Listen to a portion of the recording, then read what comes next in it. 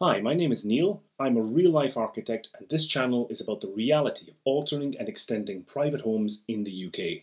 Now, I am a fan of Colin Furze's YouTube channel. I've been watching his antics for years. If you don't already know, Colin Furze is a plumber from England with almost 12 million subscribers on YouTube. Colin designs and builds gadgets and contraptions, each one more mental than the last. His channel isn't just entertaining, it's also informative. You don't often see things being manufactured these days, which is why I love watching his videos with my two boys, so they can see how things get made. Back in 2015, Colin Furze built an underground bunker in the garden of his suburban home. An actual underground bunker. In 2021, he uploaded a video showing his plan to connect that bunker to his house using a secret tunnel.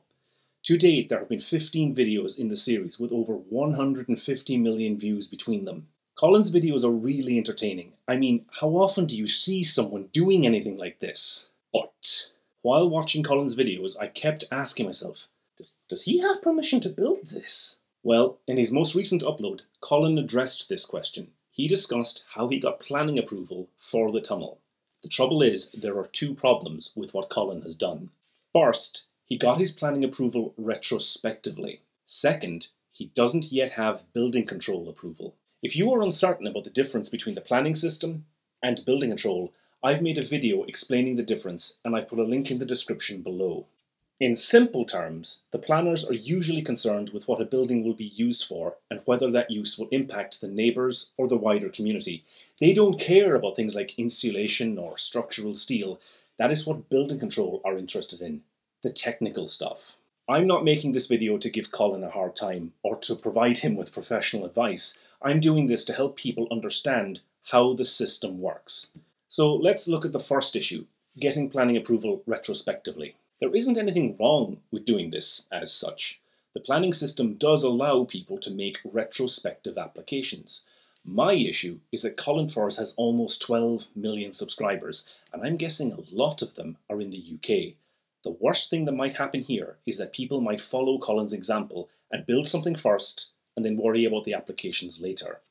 But it worked for Colin. The truth is, Colin Furze rolled a dice here, and he was lucky it worked out for him.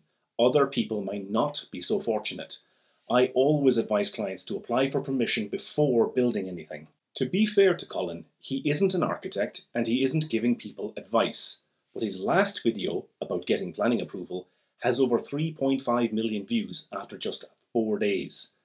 Because he has such a large following, it's possible that someone might think this approach is normal, and it really isn't. So why did he do it? Well, Colin gave two reasons for not applying for planning permission before building his tunnel. First, he didn't want people challenging him about the tunnel project until after it was built. And second, he wanted to figure out the size, depth and layout of his tunnel as he went along. He didn't want to be restricted by having to follow a predetermined design. Now, from a professional point of view, neither of these is a good reason to build first and get approvals later. Even if you apply for retrospective approval, your neighbours will still be notified and can lodge objections.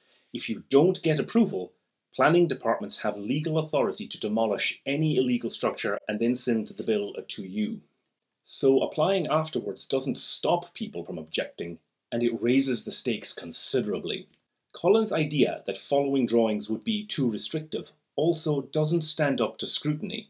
The planners don't usually inspect buildings afterwards. They only do this if there's a complaint and someone suspects a new structure hasn't been built to the approved drawings. Precise dimensions will only matter if the proposed structure is built near sensitive locations such as the neighbour's boundary, and it is possible for structural and construction drawings to use generic information.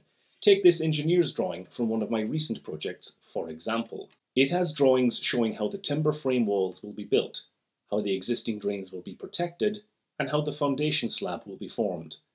It doesn't give the exact location of these elements, it leaves it up to the builder to use their own judgment on site. When the builder finds that existing drain, they have a generic construction detail to refer to, so they can form a structure around the pipe and protect it. In short, it would have been feasible for Colin to have drawings produced before starting construction, and he should have applied for planning permission before starting.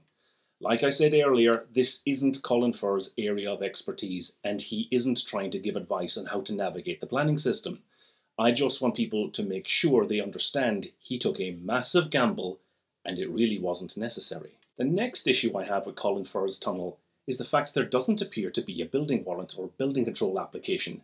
Again, it is feasible to apply for this retrospectively, but he really should have done so before construction began. It will be so much easier. Now, I was able to find Colin's planning drawings online. I am not going to say how I did this, as I don't want to be responsible for giving away Colin's address. He blanked out that info on his video, and I've done the same here. For the record, these drawings are freely available in the public domain if you know where to look. Maybe he built that bunker to hide from the crazy people on the internet. I also looked up the building control records for his property, and I can see he has not yet applied for a building warrant for the tunnel. Interestingly, he did apply for a building control approval for the bunker back in 2015, although he described it as a bomb shelter, and he also applied for a new roof to his garage in 2018. What this shows is that Colin Furze is aware of the building control system, so I presume he is going to make an application in the near future. The trouble is, it will require more than just the approval of the council to get this signed off. Because the tunnel interacts with the foundations of his house, they will almost certainly require a structural engineer to certify the new structure.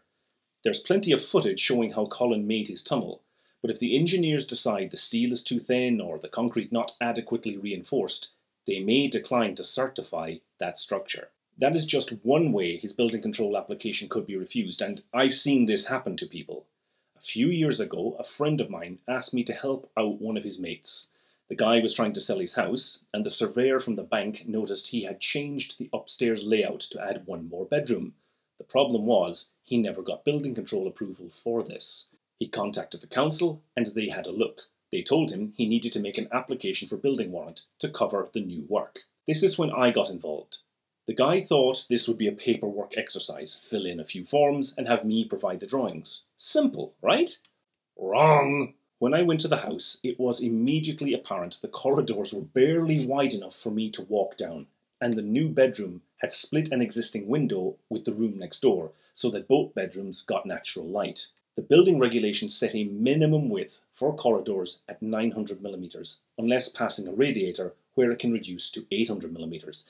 This guy's corridor was 600mm or 2 feet at the most. 600 mils, 2 feet. The regulations also require that a bedroom have a window at least 1/15 the area of the floor. So if your room is 15 square meters, you must have at least 1 square meter of glass. By splitting the existing window, neither room had sufficient natural light. When I explained this, it took a minute for the penny to drop, but eventually the guy realized he had to get the builders back to rip out the new partitions he had formed and return the property to its original layout. He tried to argue with me that the new partitions he had built were really sturdy, and I'm sure they were, but that wasn't the point. The building regs look at more than just structure. At a minimum, I think Colin's bunker and tunnel could be classified as ancillary storage, much like the attic or garage in most people's homes. Just because you can put a bed in your attic does not make it a bedroom, at least not legally. If Colin Furze can get an engineer to certify that tunnel, he will probably be okay. But let's ask the obvious question. What would it take to make his tunnel and bunker fully, legally habitable? Probably quite a lot. For starters, it will need a proper stairs, not a ladder. That stairs can't be some fold-away contraption. No, a proper, permanent stairs. Then the bunker needs natural light and ventilation. There are also issues around escape in the event of a fire. It may need a window or door leading to the outside, not back into the house. It will also need to be insulated, and this might be a massive undertaking. The only practical way to do that now is to line the inner walls, ceiling and floor with insulation, which will reduce the space significantly. In short, I think Colin should stick with getting approval for this as a storage space, at least to begin with. So what would happen if Colin Furze didn't bother to get a building warrant approval? Well, the first issue may be if he tried to sell his house to someone buying it with a mortgage, which is most people. Just as my friend's mate found out, the bank will send a surveyor to check the house, and if the appropriate applications have not been made, the bank will probably not agree to secure a mortgage on that property, and the sale will fall through. The other issue that might arise, and I'm speculating here, is if a serious incident occurred at the property and Colin had to claim on his home insurance after a fire, for example.